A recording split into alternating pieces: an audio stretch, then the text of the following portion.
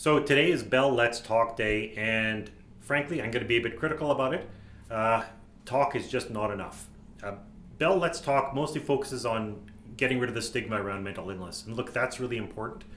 But it also assumes that if you want to find treatment, you have a place to go. And for too many people, that's just not true. Even people with private health insurance.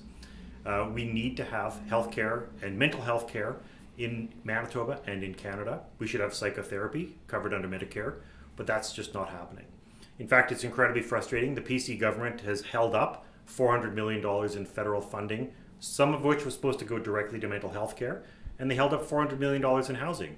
And this is really important because a lot of mental health care, it's caused by trauma, it's caused by bad experiences in people's lives, and that can include things like terrible jobs, low wages, having anxiety about the future, and all that insecurity that comes with living in today's world.